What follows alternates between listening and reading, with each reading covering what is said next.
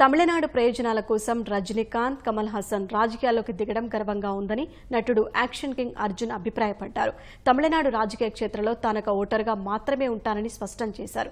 తన 150 చిత్రం కురుక్షేత్రం తెలుగులో విడుదలవుతున్న సందర్భంగా ప్రచార నిమిత్తం హైదరాబాద్ వచ్చిన అర్జున్ ఈటీవీతో తన సినీ ప్రస్థానాన్ని పంచుకున్నారు. 35 ఏళ్ల సినీ ప్రస్థానం, ఎన్నో సినిమాలు, ఎన్నో విజయాలు.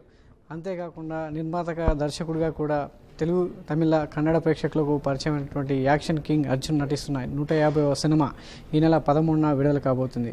ఈ సినిమా తెలుగు ప్రేక్షకులను ఏ విధంగా ఆకట్టుకోబోతుంది, ఈ సినిమాలో ఎలాంటి పాత్రలో యాక్షన్ కింగ్ అర్జున్ మన ముందు కనిపించబోతున్నారు అనేది ఆయన అడిగి తెలుసుకుందాం. సార్ అర్జున్ గారు, కురుక్షేత్రం అసలు ఈ సినిమా ఎలా ఉండబోతుంది? ఈ సినిమాలో ఏ కంటెంట్తో ప్రేక్షకుల ముందుకు వస్తున్నారు? ఇది ఒక కమర్షియల్ పిక్చర్ అండి. ఇది మంచి ఒక థ్రిల్లర్, ఒక murder thriller. And it will be like very very different and very reality ఉంటుంది. పిక్చర్ చూస్తే రియల్ లైఫ్లో జరిగిన ఇన్సిడెంట్స్ అంతా జ్ఞాపకం వస్తుంది. అండ్ డైరెక్టర్ ప్రజెంటేషన్ చాలా డిఫరెంట్గా ఉంటుంది. అండ్ ఇందులో నేను పోలీస్ ఆఫీసర్గా చేస్తున్నాను. ఇంతవరకు చాలా చేశాను సినిమా పోలీస్ ఆఫీసర్గా, but this will be something very very different. అంటే మీకే తెలియకుండా ఇన్నేళ్ల కెరీర్లో 150 సినిమా వరకు వచ్చారు. సో ఎలా ఉంది సార్ ఈ ప్రస్థానం, ఈ జర్నీ ఎలా ఉంది? ఆల్మోస్ట్ 34 years అయింది సినిమా ఇండస్ట్రీకి వచ్చేసి. తెలుగు మా పల్లెలు గోపాటు స్టార్ట్ చేసేని తలుచుకుంటేనే నమ్మలేకపోతున్నాను. But it's a nice wonderful journey. చాలా నేర్చుకున్నాను ఇక్కడ వచ్చి, అండ్ ఇంకా నేర్చుకుంటూనే ఉన్నాను. ఒకవైపు హీరోగా చేస్తూనే, ఒకవైపు సినిమాలు ప్రొడ్యూస్ చేస్తూ, డైరెక్ట్ చేస్తూ, మరోవైపు విలన్గా కూడా కనిపించడం జరిగింది. సో ఈ జర్నీలో ఇన్ని వేరియేషన్స్ చూపిస్తూ ముందుకు ఎలా వెళ్ళగలిగారు? ఎప్పుడన్నా మీకు స్ట్రెస్ఫుల్ అనిపిస్తుందా ఇన్ని కోణాల్లో పనిచేయడం?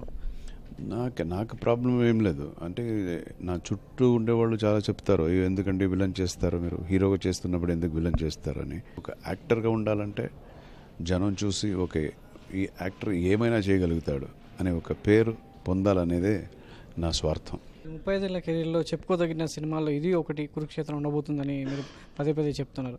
అంత కాన్ఫిడెన్స్ ఇచ్చినటువంటి ఈ సినిమా కథలో మిమ్మల్ని ప్రభావితం చేసినటువంటి ఇష్యూస్ ఏమున్నాయి?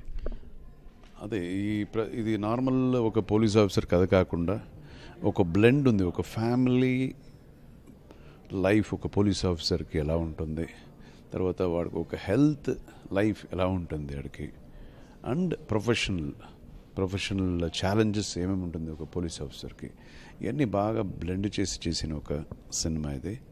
అన్ని టెక్నికల్ వాల్యూస్ చాలా ఉండే ఒక సినిమా. మంచి బ్యాక్గ్రౌండ్ మ్యూజిక్ ఉంటుంది, కెమెరా అండ్ డైరెక్టర్ ప్రజెంటేషన్ చాలా బాగుంటుంది, ఎడిటింగ్ చాలా బాగుంది. తమిళనాడు రాజకీయ క్షేత్రంలో అర్జున్ గారి పాత్ర ఎలా ఉంటుంది?